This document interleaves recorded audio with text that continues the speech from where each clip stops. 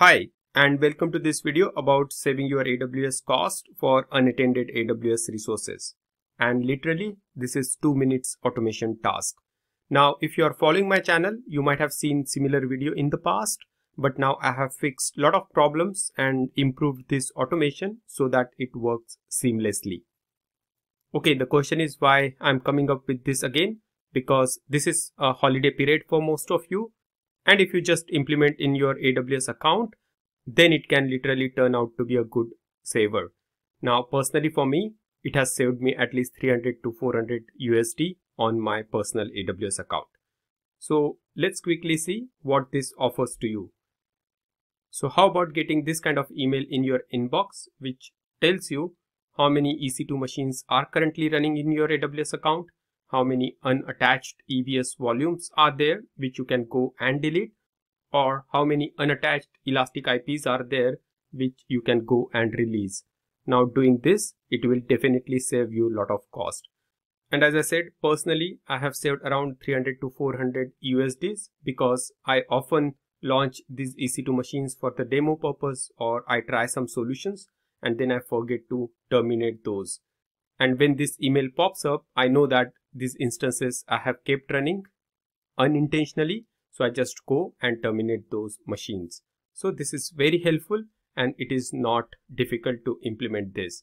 What you need for this is really a Lambda function which just fires a couple of AWS APIs to get information about your AWS resources like EC2, EBS and elastic IPs, and then it associates cost with those resources and just wrap it into the email body and send you an email through Amazon SES service.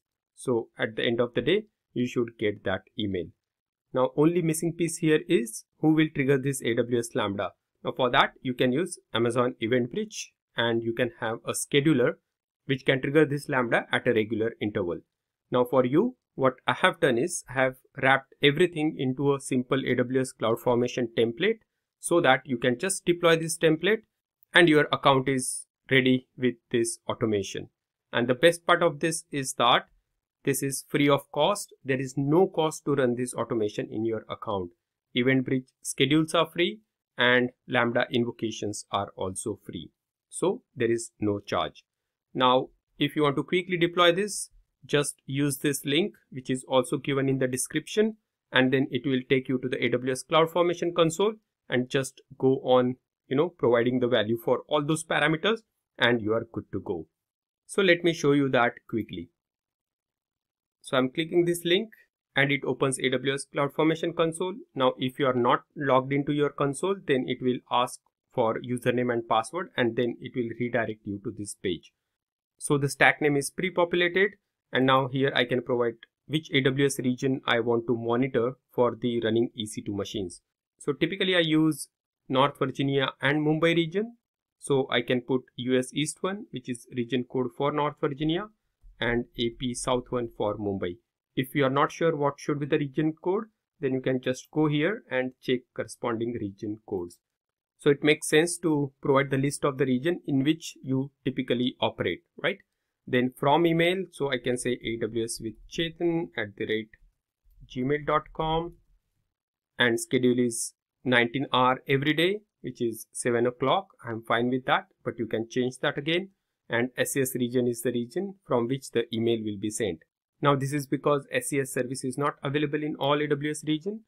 So I have used US East 1 as a default region. So you can leave it as it is. And again, for the to email, you can either use the same email or comma separated list of email IDs. That's it. You just acknowledge this and create the stack. And literally at this point, it will take just 2 minutes for all the resources to be deployed. So let me pause this video and come back here. Okay, so it took exactly around 2 minutes and you can see that it created all these resources. So at this point, I'm good to go. I don't need to do anything. The only caveat is that when the first time the Lambda function will trigger, the SES will send you an email to confirm your email ID. And then once you confirm that and your email is verified, then onwards you will get this report what you just saw in the beginning of the video. And which means that you might have to wait for your actual report because you have to first confirm or verify your email ID. So watch out for your email box, and as soon as you receive the email from SES, just confirm that.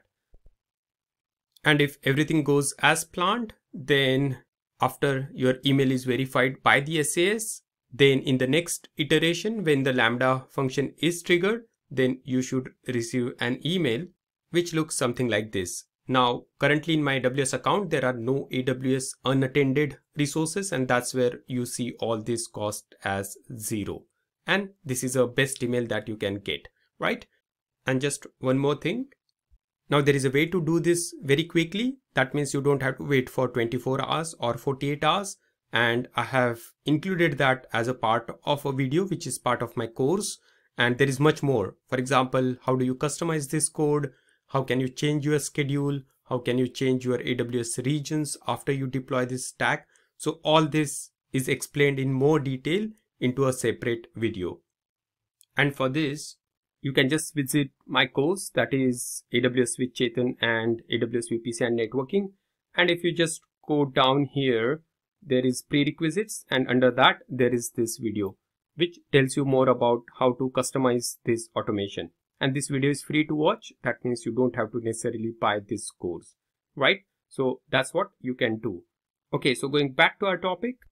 So to deploy this CloudFormation template, link is also there in the video description. So you can just click that. Optionally, you can also download the template locally and use that in the CloudFormation service. I have also provided the template download link in the description. So I hope you are able to implement this. And if you face any challenges, just put your comment for this video, or if you are enrolled into the course, then you can also put a comment in the course video. And I'll try my best to help you to resolve your problem. And finally, please like this video and subscribe to this channel if you haven't done that already, so that I can get your support to make more such videos. And if you are interested in learning more about AWS VPC and networking, I highly recommend to enroll in this course, where I have covered everything from basic to advanced with lots of hands-on exercises. Now with that, I wish you happy holidays, and hopefully you don't have to worry about unattended AWS usage anymore. So thanks for watching, and see you in the next video.